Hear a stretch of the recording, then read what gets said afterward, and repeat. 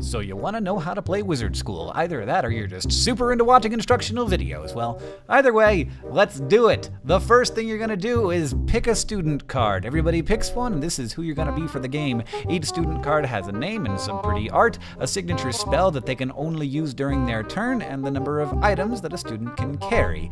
Next, you select 4 graduation cards. There are 4 difficulty levels of graduation cards, freshman through senior. If you want an easier game, you might not want to include any senior cards. If you want to never ever win, just pick 4 senior cards. Graduation cards include a special rule that affects the game while the card is in play, a grade scale, and the milestones you must achieve in order to move to the next year of Wizard School, or if it's your last card, win the game. So now that you got your student card and your graduation cards, the game begins. In a 4-player game, each wizard takes 6 cards from the magical deck. Now there's a different number of cards that you get depending on the number of people playing, but you get the idea.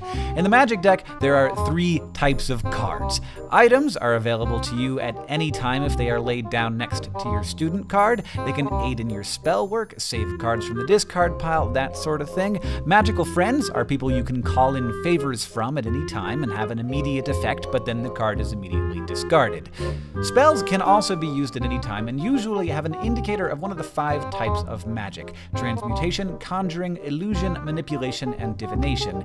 These are mostly what you will use to defeat monsters and achieve graduation milestones. In addition to the magical power, though, spells also have various effects in the game and are also discarded as soon as they are used. So, now it is time to, play around. On your turn, you get one and only one action, unless your cards tell you different, so don't waste it. You start your turn by going to school, by which I mean flipping over a school card. When you do that, it's going to be one of 3 things. An activity, in which case you just follow the instructions on the card. This does not count as your action. A test, which must be taken immediately, and it does count as your action. Tests, as you might have found in real life, are undesirable. Or a monster, which you just turn over and place on the table. It does not attack.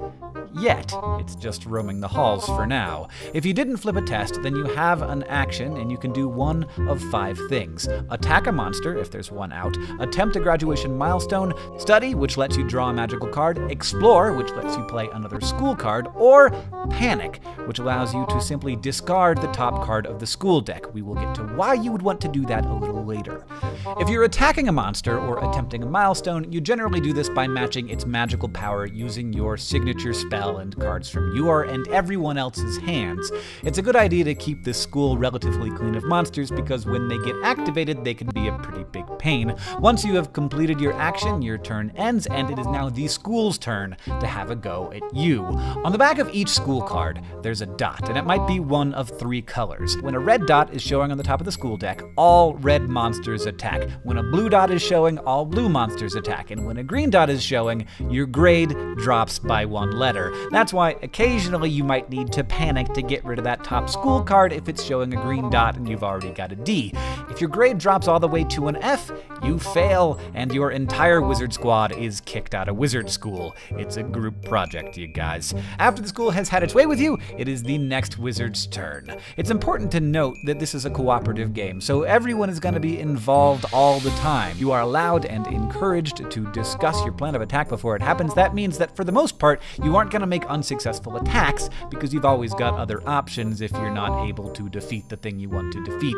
The mechanics of the game are pretty simple and don't take long to pick up, but the strategies that develop as you play the game and work toward tackling some of the more difficult graduation challenges make strategy vital in having a chance of graduation. Thank you for following along, and thanks for being, I hope, as excited as we are about this game. We're so stoked that we're going to be able to make it. Thank you to all of our backers. It's great to be where we are, and just glad that we can keep making stuff for you and that we're gonna get to send you this thing. I just can't wait to see some actual people playing it. So thank you, and DFTBA.